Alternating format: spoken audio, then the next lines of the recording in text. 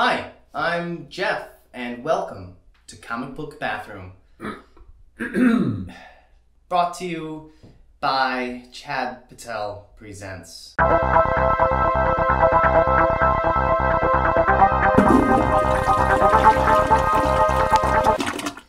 You may be wondering why I'm in a bathroom. Well, this is the only quiet place where I can read in my house.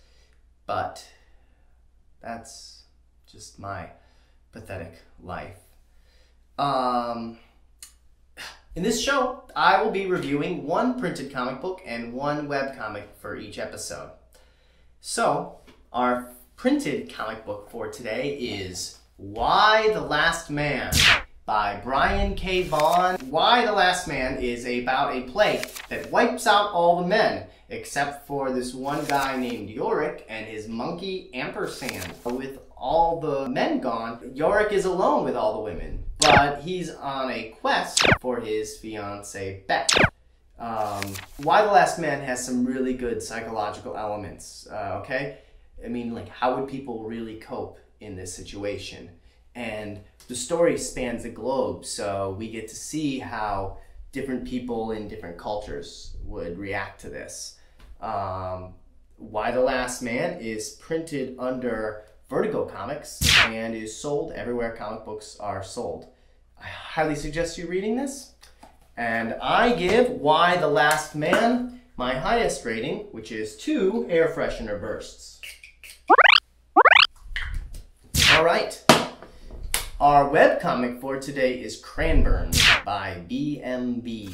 Kranburn is about a guy named Brand who lives in Kranburn, a small town in a plague-ravaged world. There's an evil tribe led by a dictator trying to destroy Kranburn. Kranburn has this really great Mad Max-like Australian setting, which is just really cool. Also, the story is catchy. The artwork is gritty and black and white, and it's just a perfect style for the tone. Kranburn also gets 2 air freshener bursts. And it updates every Monday and Thursday. And you can check it out at cranburn.thewebcomic.com. Excuse me for just a moment. Do you think this could wait? I'm in the middle of doing the comic book bathroom. Jeff, Walter's incinerating documents again. I told him to use my shredder. Well, there's smoke coming from the bathroom, and I'm gonna smell like a campfire. Or something. Okay. I'm sorry. That's all the time we have for today. I will see you next time on Comic Book Bathroom. Walter, I thought we decided that fires are for outside.